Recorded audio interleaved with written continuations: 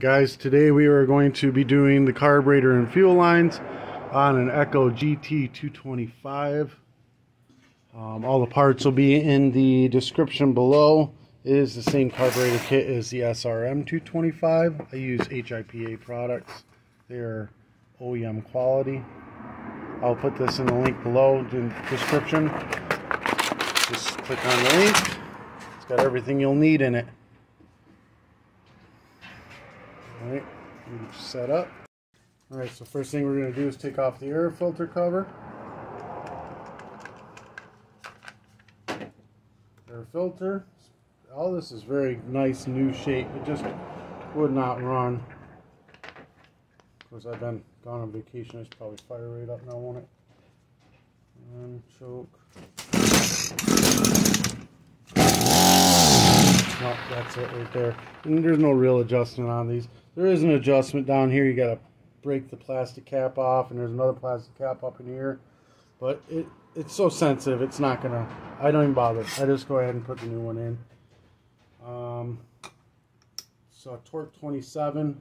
This is a T-handle for a still. It's got the spark plug socket and the torque. I'll put that in the description for you as well. Just click on the link. There's 2 bolts.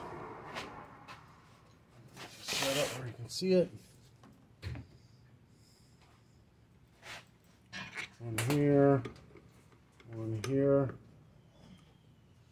Get them off and out of the way, like so. No gasket between them. We'll probably put one in there. Go ahead and cut the lines off. It doesn't matter which ones are which. We will show you what ones are what on that. 10mm wrench. Take this nut free, loosen it up, take it out. It just slides in and out. So it's a barrel that slides right in the hole of the other barrel. No problem. All right, that's out of there. Flathead screwdriver. We're going to push it up under the grommet and pry it up. Careful, don't stab yourself.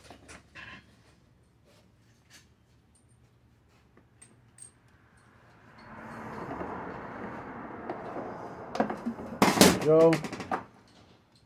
All that's out of there. Now we're going to go ahead and dump the gas and rinse out the tank with fresh gas if you have to. You want to have brand new gas that you bought today in this when you put in a new carburetor and fuel lines. Alright, get the new fuel lines out. I take the one with a filter and I pull on it just a little bit. We want to make that line just a little shorter than the other line, so we know that the shorter line has the fuel filter in it.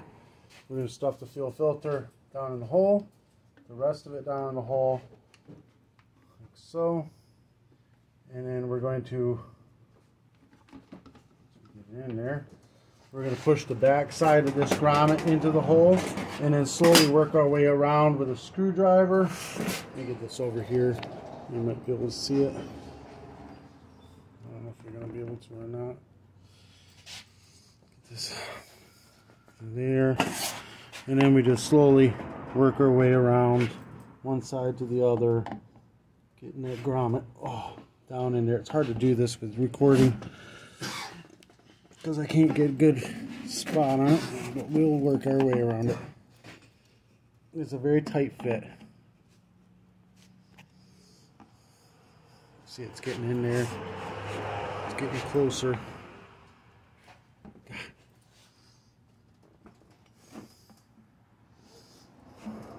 Okay, and then just make sure you push it down. Make sure it's all the way down in there. This is the vent. The vent will go. Alright, so this is the vent. It'll go up in here if you can, like so. And then carburetor. It's got 2 nipples on it. The bigger one goes to the short one, which is the filter. The littler one goes to the longer one, which is no filter. So we're going to go ahead and install these.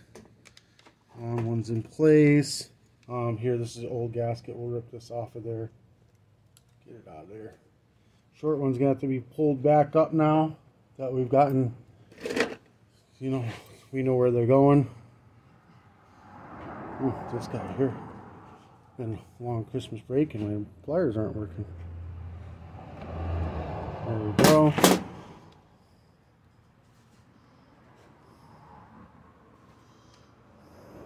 Get this dabbed on there.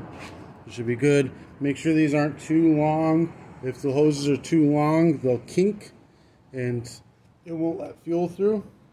Alright, so now we're going to go ahead and put the throttle cable back on. We're going to slide it into the barrel first, like so. Bring it around, slide it down on, back in place. Tighten this bolt back up, 10 millimeter. Make sure this back piece is, the cable part is pointing down. Tighten it on, like so. And then we're going to get the gaskets out. We got new filters. Gaskets are underneath. You got this gasket right here.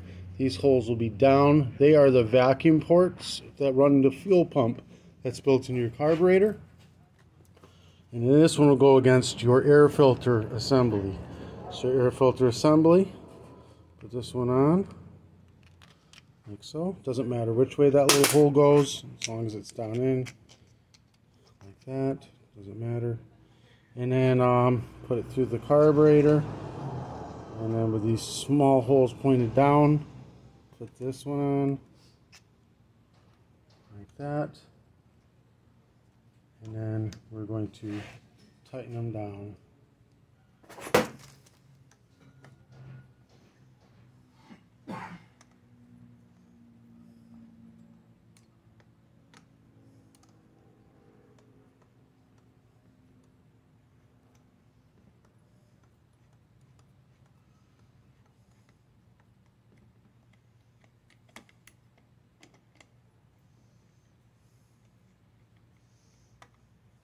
Nice and snug tight. Snug tight. Check your throttle. Make sure it's working fine. Alright, let's go ahead and put some gas in it. Let's prime it. Make sure it primes. Fuel's coming up. Boom. Primed right up. That's a good sign. If it doesn't prime, look inside here. If you see foam coming out of the filter, that means you've got these two lines backwards. Flip them around. Air filter back on. His is nice and clean and new still. I'm going to put his back on. Air filter cover. Choke arm is always towards the recoil rope. And then this guy will go towards it. And I'm twitchy and everything. First day back off vacation, I don't even know how to act. God dang it. In here. Act like I need a beer. There we go. Tighten it on. Full choke. Oh, let's put the gas cap on before we spill gas everywhere.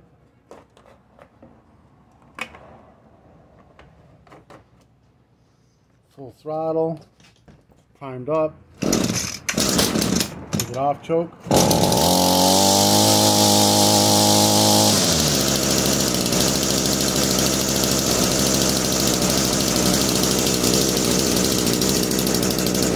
We can turn the idle down for the screw that's right here if you need to, but this one seems to be okay.